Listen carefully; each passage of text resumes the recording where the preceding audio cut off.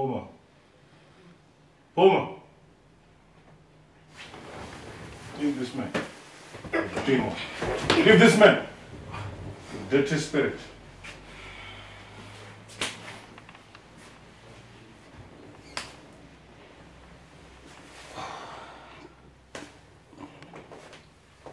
Come. This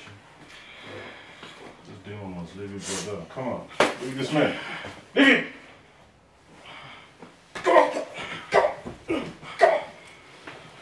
Come on. Jesus. Come on. Come on. Come on. Come on. Come on. Come on. Come on. Come on.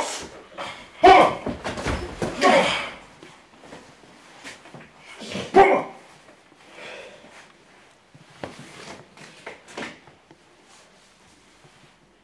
Jesus, my God.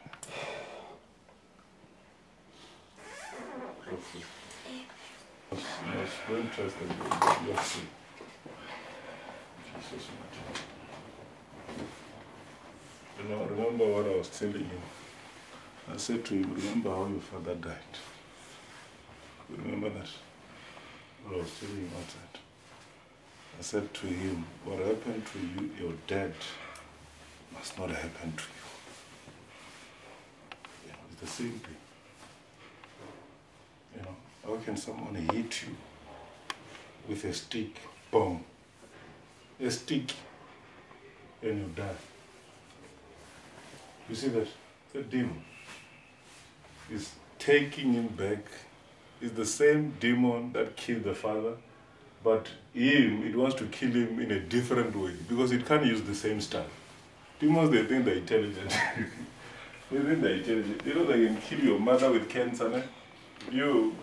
They kill you with another disease so that you must not think. You know, sometimes they can give your mother cancer, you also have cancer. But sometimes they can try another style. You know, they say, no. I was telling this man, I said, be careful. When he's sitting, I'm telling him, why did you go to the doctor? Because you're sick. So God loves you. You are healed, brother. You are healed. In Jesus' name. Come on!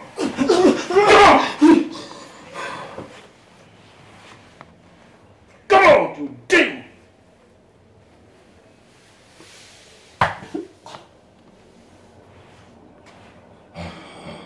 Come on!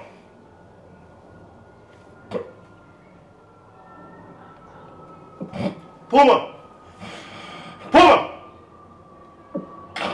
Puma! You know why they wish this brother done it? This brother was supposed to be playing professional football. This one. You see, we've got players that are trained. These are players that are supposed to be playing for big teams. Very good with football. And they saw that, amongst all his brothers, they saw that this one is the one that God has favored him. You know, they have to attack him. I told him something very shocking. Very shocking. He was so shocked. I said to him, what did your grandmother say about the house? You see that? He said, how do you know that? He said, my grandmother called me and she said, amongst all my brothers, I'm the one who wants to take the house. Can you see that? Where's the wife, Grant? So, among all the brothers, right? The grandmother said, you are the one the house belongs to. Take it.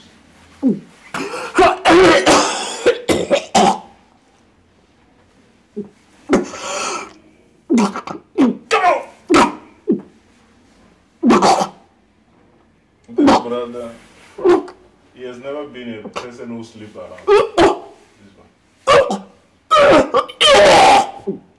So you can see now, sickness sometimes is not about sleeping around. It's about Your haters will hate you for nothing.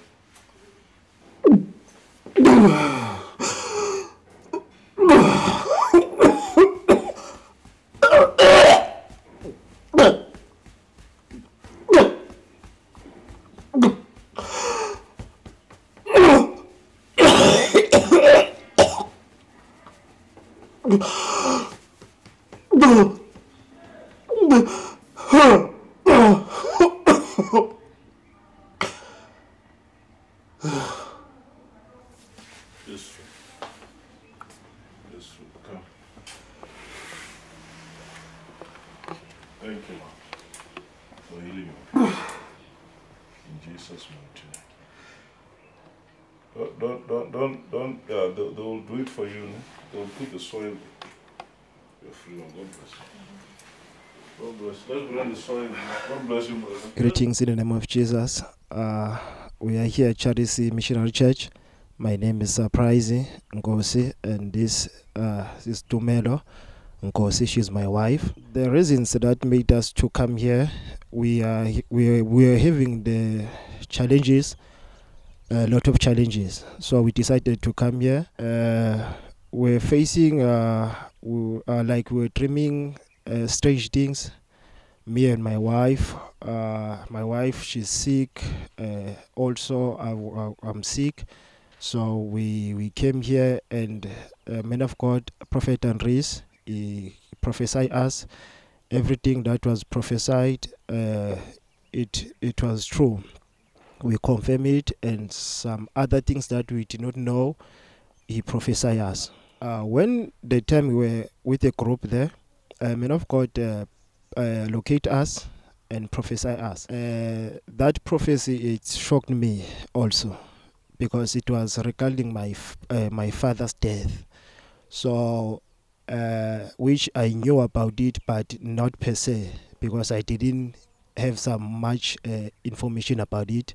But he managed to address it, and it was true.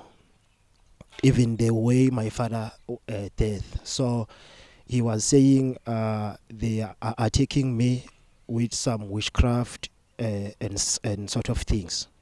When we came for one-on-one, he also talked about some of the things about financial breakthrough, wedding thing, the house, and also the sickness. It was not just a sickness, it was a demonic thing. It came like a demonic thing. So that's why we were sick. So he prayed for us, and we were free in that. And also this prophecy, he said I should be playing soccer for Sundowns, for professional Sundowns. So, and back there I was playing soccer, so but I just gave up. And he also confirmed that because of the attacks and stuff. So, yes. When I saw the prophet, he asked me about my sister. Then I told him that I don't have a sister. Then he said, "Who told me that?" I said, "My mom." He didn't say much about me, but he mentioned the pain which I was having. The pain started when I was pregnant, so I thought the pain is just maybe the baby playing around and stuff, but he prophesied and told me it was not the baby, but it was the spirit. Then the man of God also prophesied about my brothers. He asked me about the brother who's drinking. I said, yes, I have a brother who's drinking, and then he said he will pray for him. That's, yeah. And also the job. He said, I'm always crying about the job, and I said, yes. Then he prophesied and said, I will get a job, not just a job. He said, when I get the job, we'll get the house. Okay. In regards of the house, that was our dream to have a house, and that was our consent to have a house. But then his grandmother, she wanted him to take the house. So we were confused, but the prophet prophesied and told us that we must not be confused and just accept the offer from the grandmother. To me, when I woke up this morning, I was not feeling well, but now I thank God that I am healed and I'm feeling much better. Thank God. For word of encouragement, I would like to advise everyone to come and see the man of God, to come and visit the Charis. Indeed, there's life here. Indeed, there's a word of prophecy. Indeed, there is a light of God. So everyone should come and feel free to see a man of God for one-on-one, even not one-on-one, but coming to visit a church. So that's my word of encouragement for you.